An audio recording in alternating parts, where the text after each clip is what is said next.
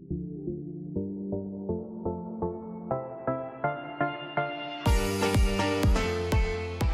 objective of this project was to build a robot that could follow a code that could tell it to follow a line. It picks up a container using some sort of mechanism, such as this one.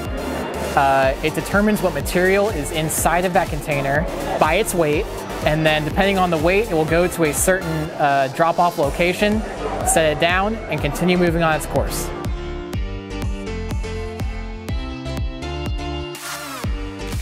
The hardest part for us to do was being able for it to pick up the can and identify the weight. The most challenging part of this project would definitely be the sensors. They malfunction sometimes and it can get really frustrating because as soon as you fix one thing, like something else goes wrong.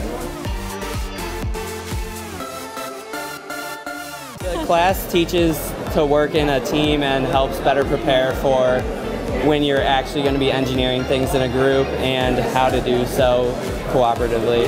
One of the big focus points of the ENED is the design thinking process and being able to answer any type of question you're presented with, and just not that you'll know the answer right away, but that you'll have a methodology to be able to follow through with it and be able to figure out some type of solution even if it's not the right one. It's one of those classes that it's rewarding to finish something.